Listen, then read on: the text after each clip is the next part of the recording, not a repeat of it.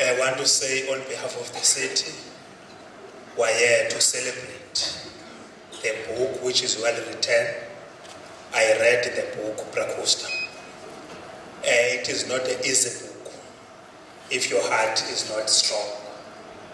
Because what is written in the story is not a simple story. It's touching. But we are the son of the soil. We are a hero of our liberation struggle. We are a son of our own country. I read this book, and I think I must say that the very first page of it, which if you haven't read the book, I'm not going to spoil it for you. The very first page of it actually gave me goosebumps. Now, I love words. I'm a writer by profession. It's what I do. And so I find it quite exhilarating when you open a book and you see a story being told in the most authentic way, with a person's voice, and you know this person. And I think it's important that we are all here, but also equally important is the fact that there are younger people who are here, who have come to learn, who have come to be inspired. And I hope that it will, between all of us, really nurture a culture of reading, but more importantly, a culture of us telling our own stories in our own voice, in our own authentic voice, in our own way. From this simple, ordinary life, a plus yappy, simple life, a life of hardship, he became an extraordinary leader. History is made by simple people, speared by an inherent pursuit, really, for a better life. There are certain lessons there to be drawn, especially for our political activists, young political activists. The first one is to realize that when you do something for the very first time, do not think that it has never been done before. There is a certain newness that people who are new to something, which lead them into thinking that this thing has never been done before. It is quite proper of any generation to question the status quo. But at the same time, they should be humble enough and appreciate the fact that there are others. The fact that you are where you are today is because of attempts and endeavors by those who preceded you. So there is value, therefore, in drawing lessons from what others have done before. And this is what Khusta's generation realized when they formed PECO, when they formed the new SRCs earlier in the late 70s, early 80s. They used leaders who had preceded them, leaders who had come from the island, because they knew that these leaders have been through this path. They have something to offer. I want to ask you, when it comes to deciding to write the book, what are the reasons behind it? Do you do it because you want to pay some sort of tribute to those people who've been part of your journey? Or is it to lay down a record of the history that you have? Or is it maybe to share lessons that you've learned with future generations? When you made the decision, because it's an incredible journey. Yeah, it's to share. It's to share the experiences. And I believe that my life has had obstacles. And I observed the obstacles. And I came to a quick conclusion that obstacles, stumbling blocks, and setbacks must be crushed. There is no way of giving in to them. Because if you do so, you will find yourself with no space. So you've got to continue to go on. And at the end of the day, when you make it your business to crush stumbling blocks, to stand up to them, you ultimately, it becomes natural. It comes natural to you. I'm going to take 3 hands at this moment, and then we'll begin a conversation. May I please have the first hand? I'm Ngababanga. I want to ask you, with a diverse family that you have, you are a black person, you have a white wife, you have your children. I don't want to give them a stick. Don't bring DA now. That's a DA leader. Come on. What is your view about building a South Africa for all? Look, non-racialism is a sine qua non or quintessential for South Africa. We have no choice. We are like this, and this is how the world is. There's nowhere in the world where you are going to say to define your nation by pigmentation. The world, once you start to do that, the world will destroy you. The world, you will arrive at Heathrow Airport, you will arrive at JF Kennedy, the people will spit on your passport the moment you become a country that defines people by race.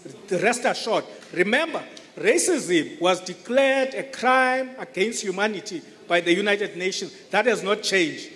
I'm very sad that to say that maybe you are the mayor we never had. You know, yeah.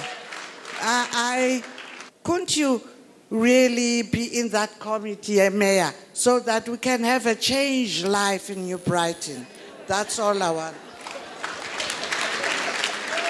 Khusta, if you get given the opportunity, would you serve as a minister or as a mayor? And if so, what changes would you make? Sorry, are you guys campaigning for him? I'm taking the mic away now. About mayor, the minister, forget it. I'm not going to do that.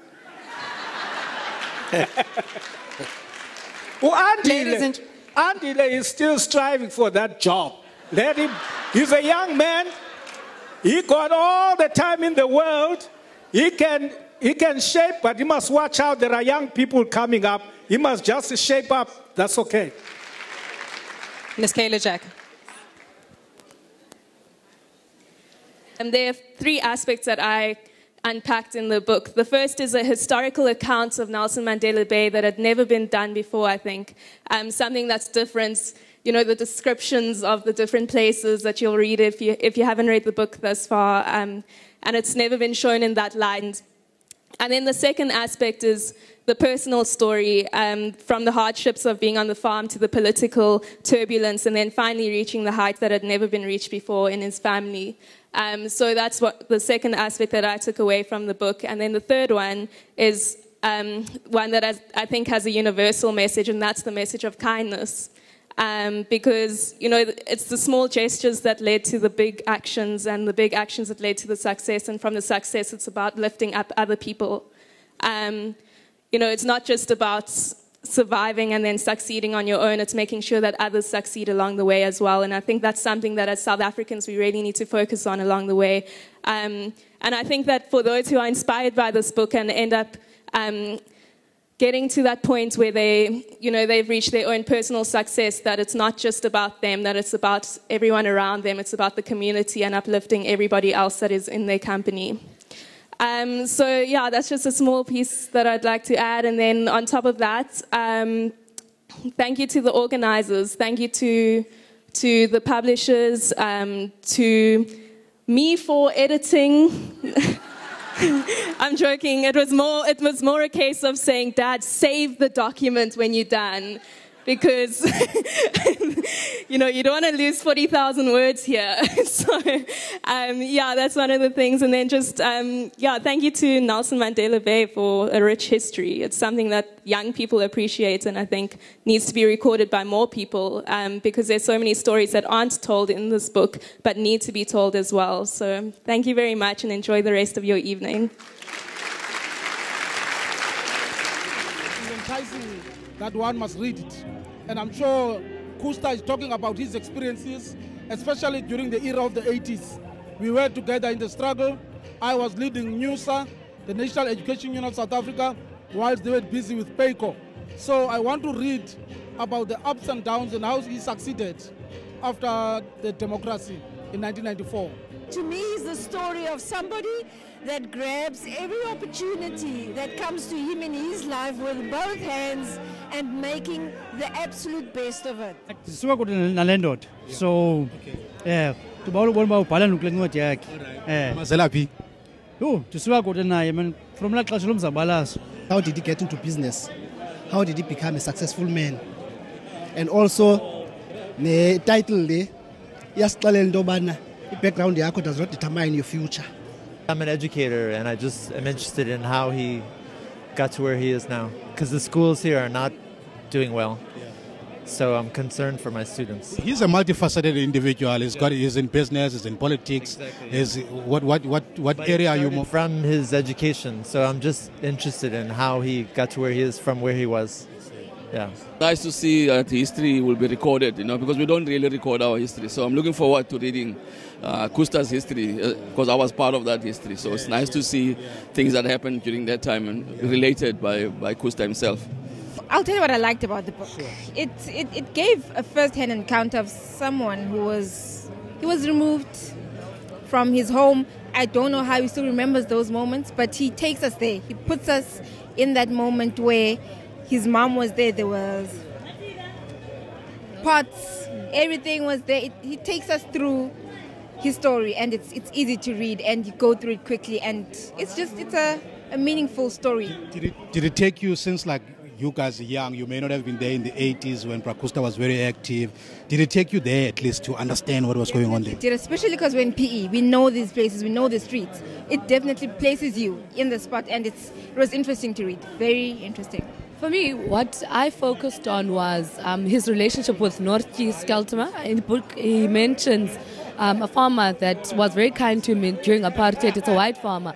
And to me, that was just proof that humanity still exists. I mean, back in apartheid existed. That white farmer didn't have to be kind to Khusta. And Uti Khusta in the book that without that white farmer, he wouldn't have become who he is today, because that farmer allowed him to stay, and he went and he got educated. So I think at this time, at this juncture that we're in, and as a country, I think it's very important that those stories are told, that there were the good white people to our black people.